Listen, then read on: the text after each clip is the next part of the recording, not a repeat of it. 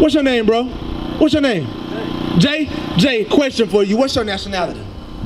African American. I don't want to say the wrong thing though, but yeah. No, African American. That's what I expect you to say, right? Come here real quick, because I'm going to ask you a question, and I want to get your full facial expression. Okay.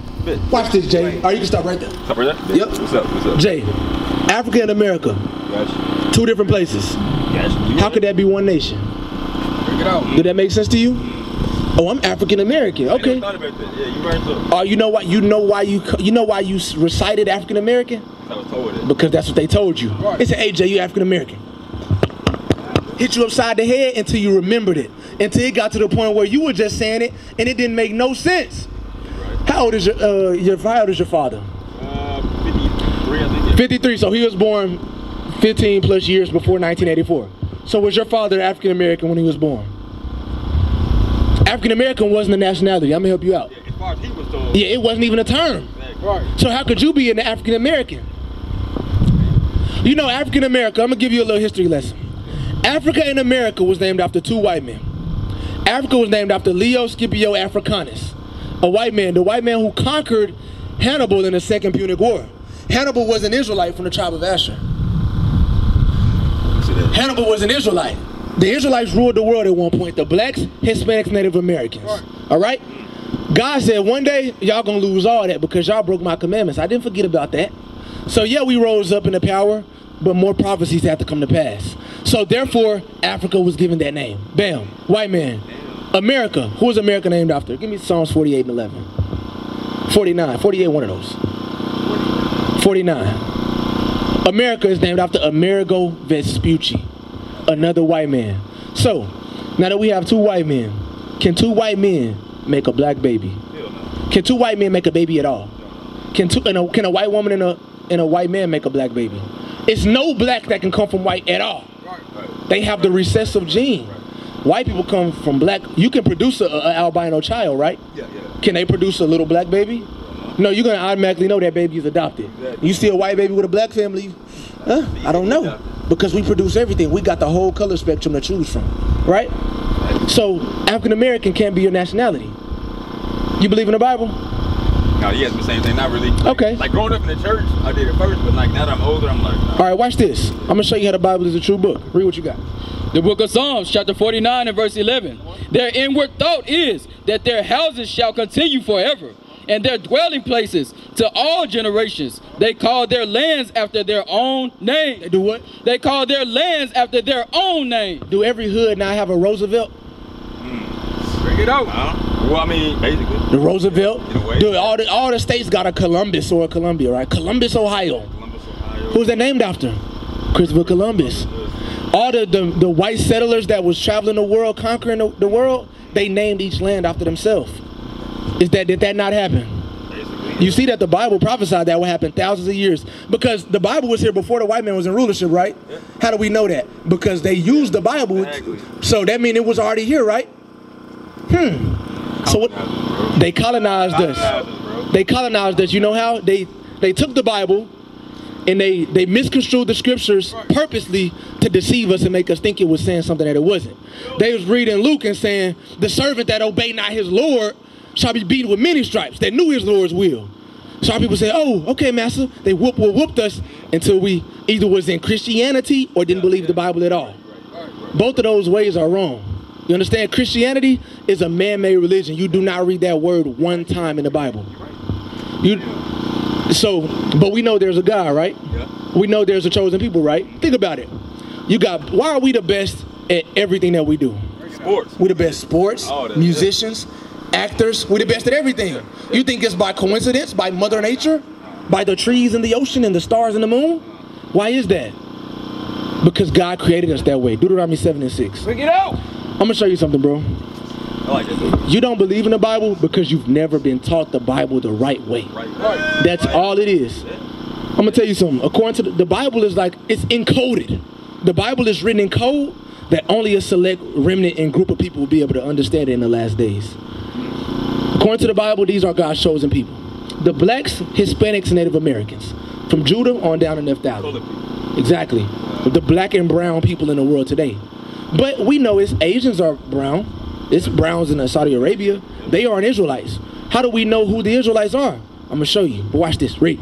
The book of Deuteronomy, chapter 7 and verse 6. For thou art an holy people unto the Lord thy God. The Lord thy God has chosen thee to be a special people unto himself, above all people that are upon the face of the earth. Watch out, I'm going to freak your tradition out. Does God love everybody equally? Supposed to.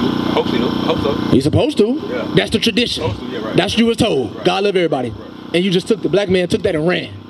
What did we just read though? Read that bottom line again. Above all people that are upon the face of the earth. God just told the Israelites that they above everybody else. Right. The Israelites, meaning who? The blacks, Hispanics, and Native Americans. God said these people are above everybody else. That's right. But how? We at the bottom of society, right?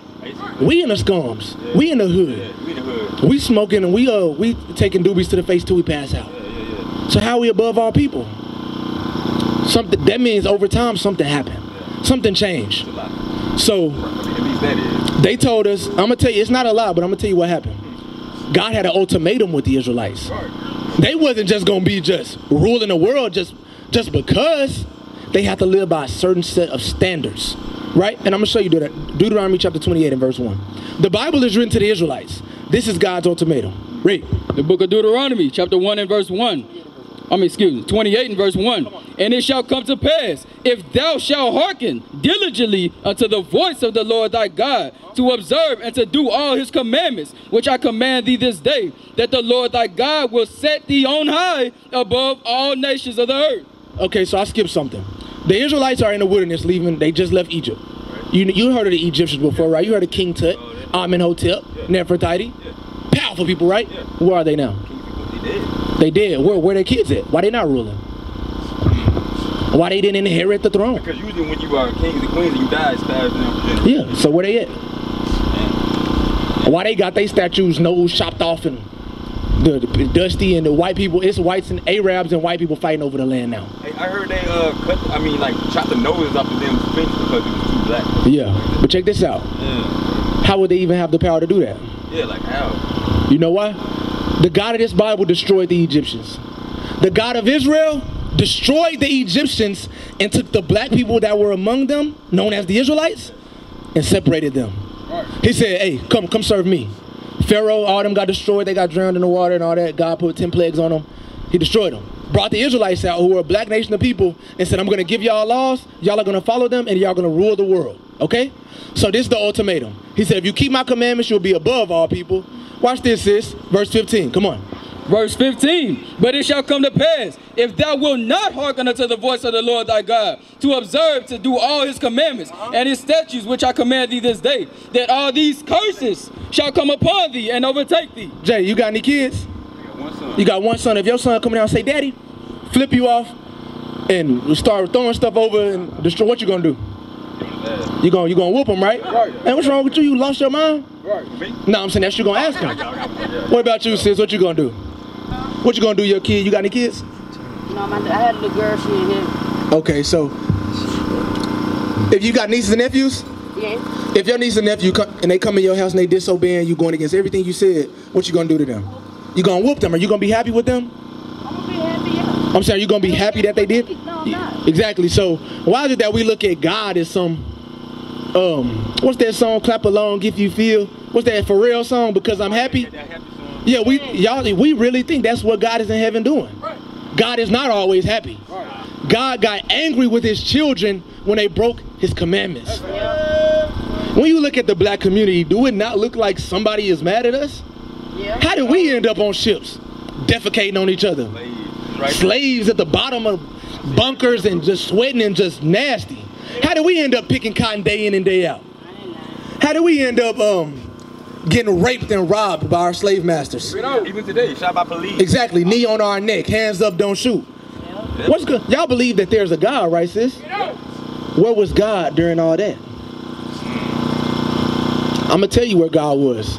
God was at his throne with his back facing us, because he gave us his commandments, he gave us his land, he told us he loved us, and we gave him the finger. Right. That's why black people at the bottom of society. We gave God the finger, we gave God the cold shoulder and said, we want to do this on our own. We got this, we can rap, we can dance, we can cook. I think we can do this without them. Look at the sun. We'll just worship that. Give us a calf. We'll just worship that. Give us Christianity. We'll just worship that. God said, no, keep my commandments and live. But the moment we broke God's commandments, what happened to the blacks and Hispanics, who are the Israelites? Exactly. Watch this. Read. Verse 16. Cursed shall thy be in the city. Any city you go to in the whole world, sis, if you want to find black people, where you going to go? You going to go to the rich part of that city or the poor part? You going to go to the poor part. You're going to go to the, you're going to look at the map and say, where is Roosevelt? Where's the worst high school at? Where's the slums? What's another street that usually be in the hood? Pike. It's a Pike in every hood. Where's Pike?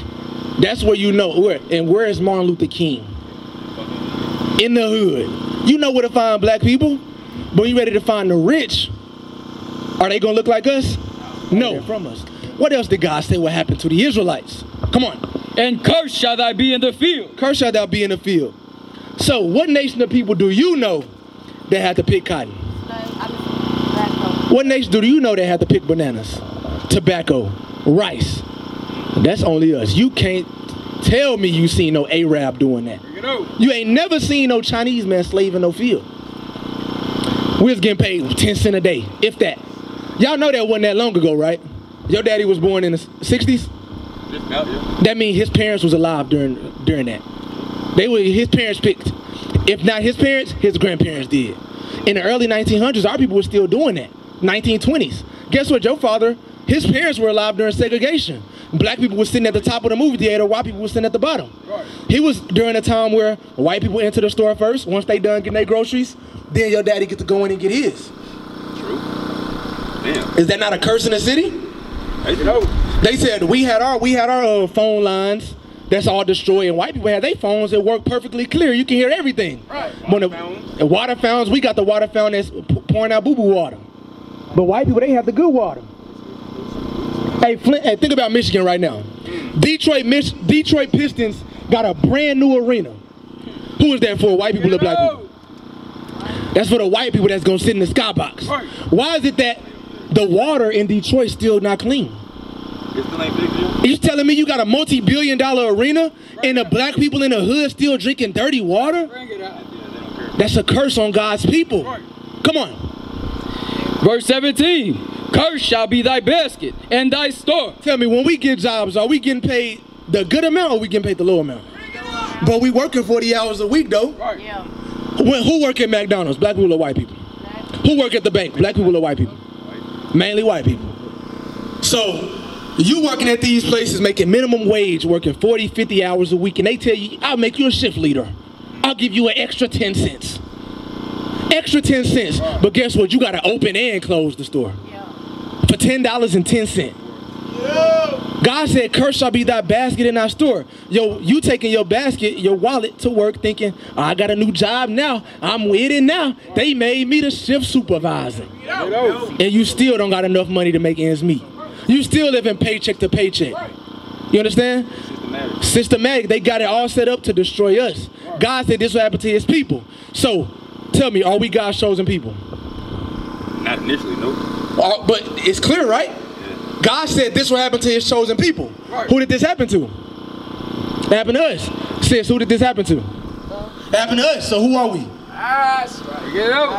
We God's chosen people. We are the Israelites. The so-called African Americans are from the tribe of Judah, according to the Bible. Jamaicans, Benjamin. Haitians are from the tribe of Levi. So on and so forth. Mexicans from the tribe of Issachar. These other tribes suffer the same atrocities as us. When you see somebody working on a building, who you see on top of it? What nation of people? Mexicans? Mexicans. Wow. Building. Working all day and night. You think they getting paid good for that? No, they got to split all that money with each other, and they all live in the same house and riding in the same car. Right, bro. Right, bro. How did we end up here? Because we broke God's commandments. Read on. Verse 18. Cursed shall be thy fruit of thy body, and and the fruit of thy land. Tell me this. Who kids you know that's always born with ADHD? Who they always saying got ADD? I'm sorry, Lil Tashawn, he don't participate in class. He don't listen. He always beating with drumsticks on the table. And don't that be, that's us, right? From a youth all the way on up, we destroy mentally. God said we will be born cursed. So a lot of times our kids born with autism, our kids born with birth defects, they tell you your kid got to stay in the incubator, stay at the hospital for an extra 2 and 3 weeks. Why is that? God is cursing us. From the day we born to the day we die. The Israelites have been cursed by God. What's your nationality? What's your nationality according to the Bible? I'm black. Okay, what's your nationality? There's no nation called black. African. Okay. The so-called black Americans are who according to the Bible? Tribe. The tribe of who? Judah. The tribe of Judah. Give me Jeremiah 14:2. Y'all think color is in the Bible? Y'all think race is in the Bible? She said no. He said no. That ain't enough. God just got Dungeons and Dragons. Noahs and arks and floods and rainbows. The Bible is a history book. The Bible is reality. This is our forefathers' history. Watch this, I'm going to show you. Come on. The book of Jeremiah, chapter 14 and verse 2. Judah mourneth, and the gates thereof languish. They are black unto the ground. They are what? They are black unto the ground. Whoa. God said the children of Judah, they are black unto the ground. When you look at the ground, under that grass, what color is it? Brown. The deeper you go, the darker it gets, right? That's the tribe of Judah. Right. God formed man from what? The dust of the ground, right? Yeah, the ground. So what color was the first man? Get out. Brown. He had to be brown. He couldn't have been white because white people can't make black babies. The first man had to be black. God said, I made man in my image. That means God was what color? Black. Get out. That's right. The Bible is very simple. Right. But they put a white image on your screen and said, this is the passion of Christ. And you watched it and you said, oh, Jesus. Floating through the rainbows, tiptoeing through the tulips. With long hair. That's what we grew up on. That's what we grew up on. It was instilled in our Exactly. And guess what? They told you this was Jesus. So if you pull out a gun, who you most likely pointing at? A man that looked like that. Yeah, black. You pulling out a dime sack, you giving it to a man that look like this or a man that look like that? So what did they do? They did a number on us. They took our nationality, which is the Israelites. They took the image of our Lord and Savior and told us he was white. They took our God and told us he was white and told us you was nothing but a Baptist, Pentecostal, and a Methodist. They told you you ain't got to do nothing to go to heaven. All you got to do is believe on the name. Say hallelujah, thank you, Lord, and you in. That's why little John, who had 10 bodies, he died, and at the first thing at his funeral, they said little John in a better place. Is that biblical? That ain't biblical. Right. According to the Bible, the children of Judah are black, right? The children of Israel are black. The Israelites are black. God is black, all right? So the Bible is our history book. It's starting to make sense now? Watch this. So now that we know the Bible is talking about black people, Deuteronomy 28 and verse 68. Let's see if it get much blacker than this. I'm gonna ask you a question. How did black people get to the Western Hemisphere? I don't know. Slavery. Slavery. What form of transportation? Ship. A ship. You believe that, sis? Yep. All right, watch this. Come on. The book of Deuteronomy, chapter 28 and verse 68. And the Lord shall bring thee into Egypt again with ships. So the Lord just brought the children of Israel. It said that for real? Yeah, it said that for real. You see that, Jay? But before today, you was like, man, I really can't deal with that Bible. Bring it up. It's because you never really read it. Yes. You never read the part where it says these black people will go into slavery on ships. Because the word Egypt, that's a new word. Egypt wasn't called Egypt when we were there. You understand? Egypt derives from a Greek word that just means slavery or bondage. Right. So God said, I'm going to send the Israelites into slavery with what form of transportation? With ship. With ships. With ship. God didn't say he going to send us with ships. Because we ain't had no food. You know what they fed us? Yeah, they could fish a little bit. They feed us a little something. We all got to dig for the scraps. All you think, oh no, a lot of the pictures, our people were so skinny. God didn't send us with ships. God sent us on ships. Come on. By the way whereof I spake unto thee, thou shalt see it no more again. That's how you know the Bible is real. God said it's going to happen the way I spoke it unto you. Right. Because he knew in the last days we wouldn't believe his words anymore. So God said, I'm going to speak this thing unto you. And when it happens, then you'll know that I'm real. Right? This is over 2,000 years old. Keep in mind, the Bible was written before slavery happened. Because they had the Bible when they colonized the Hispanics in the 1400s, right? We came over here in the 1600s. So before we was even brought over here on ships, that was already in there.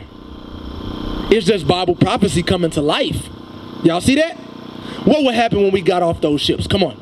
And there ye shall be sold unto your enemies for bondmen and bondwomen. God said, when you get off those ships, you will be sold, meaning bought for a price. Yeah. To your what? Unto your enemies. Unto your enemies. I thought they was our friends though, y'all. Open our mouth, man. Master. Oh, good master, I'ma obey you. I love you. Figure it out. God called them your what, sis? Enemy. Your enemy. But those the same men all women married now. Serena Williams made it in, married a white man. Yep. A lot of our sisters do that. A lot of our brothers do that.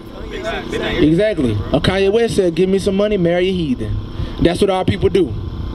These are your enemies according to the Bible. Come on.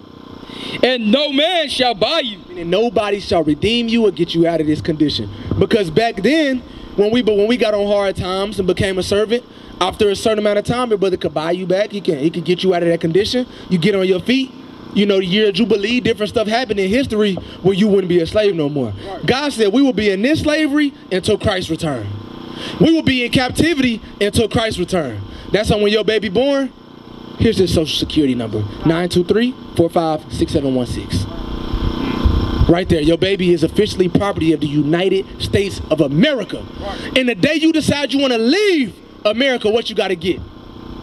A passport. The day you want to travel the world. Yeah, you're right. Did that not sound like slavery to you? Yeah. But I thought we was free. Because God said if we broke his commandments, this will happen to us. Y'all see this, right? According to the Bible, these things happen, right? So that makes us who according to the Bible? I got Basically slaves.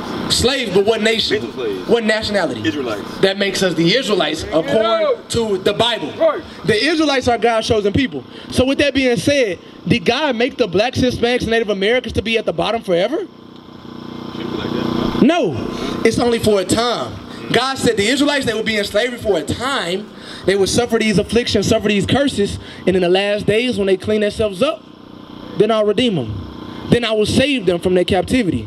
Because you've been taught Jesus was coming to save the world, right? Tell me this. I got a gun at your head, right? Jesus Christ coming to save us. He gonna come save both of us? He gonna come save the gunman and the person that's getting robbed at gunpoint? Do that make sense to you? No. No living sense. So why would he come save the slave and the slave masters? Right. According to the Bible, who is salvation for? Give me that. Who is salvation for? You've been taught that Jesus and God so loved the world that whoever call on his name and believe on him shall get the kingdom. Is that biblical? No. It's a false doctrine that you've been taught. Let's see who salvation is for. Acts 5. Or where you at? Matthew 15? Read that. Oh, excuse me. Yes, sir. Acts 5:31. The book of St. Matthew, chapter 15 and verse 24. But he answered and said, I am not sent, but unto the lost sheep of the house of Israel. Christ was sent for who? The house of Israel. So Christ was only sent for the Israelites. It would probably be in our best interest to find out who they are. Because if you're not an Israelite, then he didn't come for you. Why is that you go to a church and everybody in there, all nations can be there? Something not adding up. The Israelites, God's chosen people, you know who they are because they in the slums. You know who they are because they went into slavery on ships. You know who they are because they had to pick cotton. You know who they are because their kids are born to curses. They're given the worst jobs. With that being said, who are we? Who are we? Israelites. We are the Israelites. That's right. What does God require of us? Why does it matter? Because we can say we're Israelite all day. Yeah. Just like people wake up and say they Muslim all day. It don't do nothing. Yeah. They wake up and say they Baptist all day. Oh, I'm an Egyptologist now. What'd that do for you? What did Egyptology do for us? What did Egypt do for us outside of make us slave with brick and mortar day in and day out? Let's see. Come on. The book of Deuteronomy, chapter 10 and verse 12. And now Israel, what does the Lord thy God require of thee? Sis, what'd you say your name was? Keisha? Keisha, it's time for us to start reading some requirements. Requirements, Jay. It's something required of the Israelites. It ain't just I'm going to be an Israelite and that's it. No, if something is required, do you have a choice? No. Do you have free will? No. Because that's a lot of our people. I got free will. I do what I do and we all go to heaven. You got to go? Yeah, because my brother coming. I want to make sure everything. I'm going to make it real. I'm going to make it quick, okay? Just give me 1 more second. Okay. God got requirements of the Israelites, meaning there's deals, it's deals with no option. If you break that deal, you just die, right? So going to heaven, you got to follow this deal. If these are the requirements to go to heaven. All right? Read.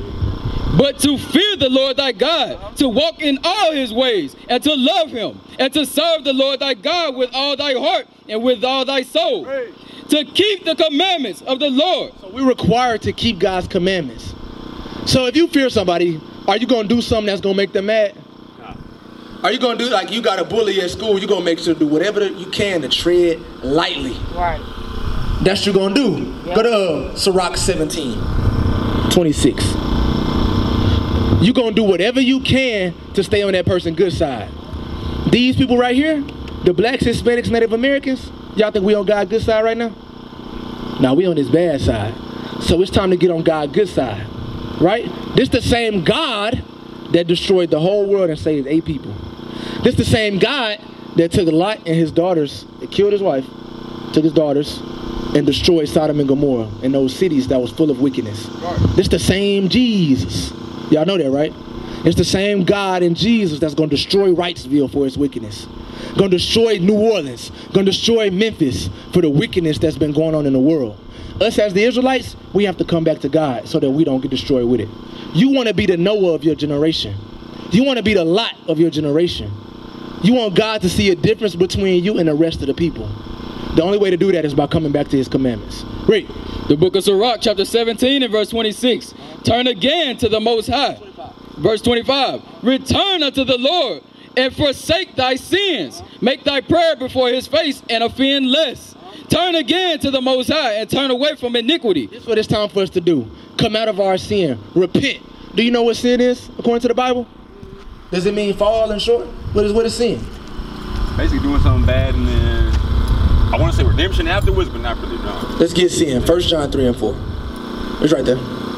The book of 1 John chapter 3 and verse 4. Whosoever committeth sin transgresses also the law. So when you break God's laws, you are in sin. Come on. For sin is the transgression of the law. Sin is the breaking of God's laws. Chapter 2 and verse 3. The book of 1 John 2 and verse 3. And hereby we do know that we know him if we keep his commandments. And he that saith, I know him, and keep not his commandments, is a liar. If you say you know God and you don't keep his commandments, you a liar. 1 John 5 and 3. 1 John chapter 5 and verse 3. For this is the love of God, that we keep his commandments. If you love God, are you going to break his commandments? No. Come on. And his commandments are not grievous. 1 John 3 and 9. 1 John chapter 3 and verse 9. Whosoever is born of God does not commit sin, for his seed remaineth in him, and he cannot sin because he is born of God. Y'all notice all them scriptures was in the New Testament. Keep God's commandments, come out of your sin. You don't know God if you don't keep the commandments. We used to scream black power while Heron was pushed. But at the end of the day, nothing's in vain. IUIC has been given a vision. The tents of Judah has risen. Many has attempted the mission.